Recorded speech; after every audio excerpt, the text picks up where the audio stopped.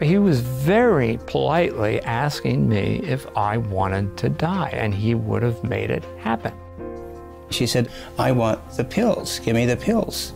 It started with the terminally ill, but in some places, if you're old or disabled or depressed, a doctor might try to talk you into killing yourself. Some doctors have had enough. Instead of addressing his depression, she gave him the means to kill himself. My job as a doctor is to alleviate their suffering. It's not to be a vending machine when they make a good, rational argument that they'd be better off dead. But the laws keep expanding. I've traveled across oceans and continents to see if this debate is really about compassion. Is it really about freedom? About dignity?